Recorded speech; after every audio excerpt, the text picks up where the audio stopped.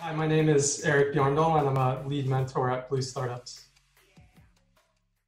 Clicktripz is my main company right now, and it's one of the largest travel ad networks on the internet. And we started it because we were looking for a way to make money off my old website, TravBuddy, and we found that just hotel bookings, flight bookings, and ads of that nature were just very lucrative. And then we discovered that other travel websites were looking for similar ways to monetize.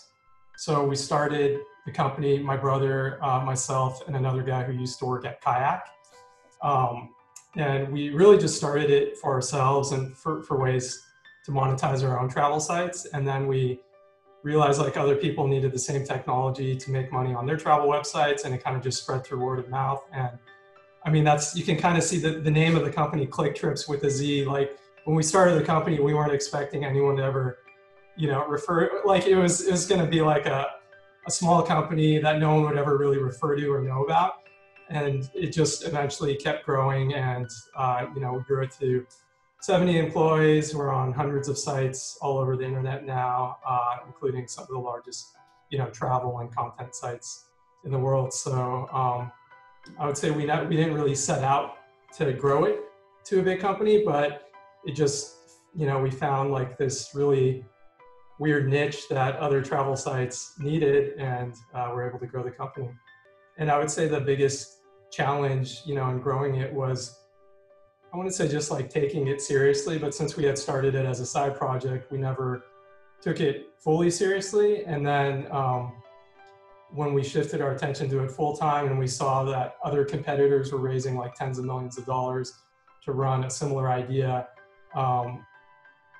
we realized let's focus on this full time, and let's reinvest the profits of the business to try to grow. So I think one of the biggest challenges was just, deciding that we were going to focus on it full time and kind of reinvest more money into it, because we never took any outside funding. We thought about it, taking investment, but I think, one of the reasons the three of us started the company was just that we didn't want to work for other people. And, if you have investors, at the end of the day, you're responsible to your investors.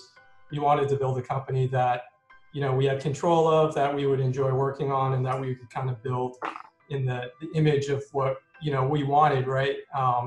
And it wasn't necessarily, like an immediate exit or trying to scale it. Like a lot of companies now, they're just trying to scale it as quickly as they can so that they can sell it or raise more money, right? But for us, I don't want to call it a lifestyle business, because that sort of has negative connotations. But for us, the company was a means to an end, right? To, live a full and balanced life. So yeah, we never really thought about taking investors, just because we wanted that freedom and flexibility, that we would have to manage it on our own. I reached out to Chenoa, and she introduced me to Blue Startups, and I started out just as like a mentor as part of their larger mentor network, and I would help with specifically with their travel tech companies. And then after a few years of that, they asked me to be a lead mentor, where I was working more one-on-one with the individual companies. Mainly, so they're all most of them are travel companies or advertising companies. So just in helping with their business models, helping with like introductions to companies in the travel space. One of the companies, they were growing their team out from just a handful of employees to a dozen employees, and just advice on what we went through when we were growing our company out, whether or not investments made sense to scale the company. So I'd say all around, like just business advice, technical advice, strategic advice. I'd say on the investing side of things, I'm less helpful, because we didn't raise money, but I can at least give a perspective as someone who's invested in other startups and stuff. I can at least give them a perspective of what I'd like to see in companies that I would invest in. Actually, for the last few years, I've been investing full time, and just in kind of an advisory role at my company. So I kind of look at things I don't know, I would categorize myself as an investor, not conservative, but I mean, I like companies that have, you know, attractive business models, and I like companies that at least have a roadmap, plausible roadmap for making money. So there's a lot of companies, like my original company, TravBuddy, you know, we grew the company to, I think, 1.5 million like registered members, right? It was a social networking site for travelers. And it sounds like a great number, but it was actually very hard to make money because most of the people coming to the site were there to meet other people on the site. They weren't purchasing anything. They weren't clicking on ads. So I've been very skeptical of like what I call vanity numbers, like number of app downloads, number of members, number of, you know, like numbers that don't directly necessarily correlate with revenue.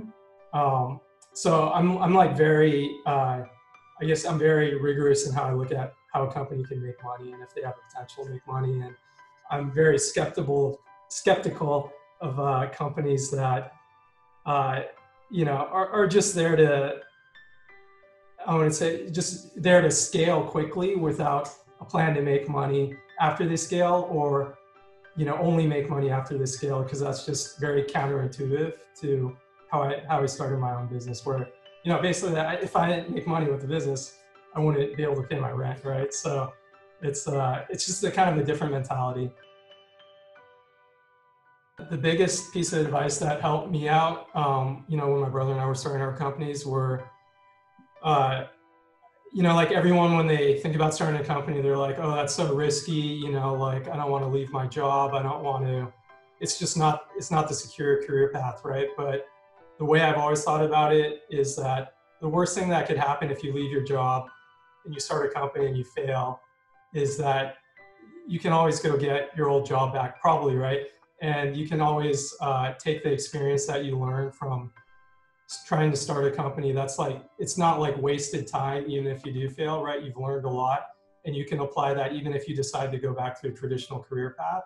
So I guess my advice would be that the risk of starting your own company is often far less than, you know, what people perceive. And even if you do fail, it's not the end of the world, right? You're still progressing in your, I guess, career development, even if it's not through the traditional company career path. So yeah, that'd be my biggest piece of advice is don't worry about failure. Don't worry about not pursuing the traditional career path, because you're still progressing, right? And you're still learning a lot. And if you do succeed, then you can be in a better place.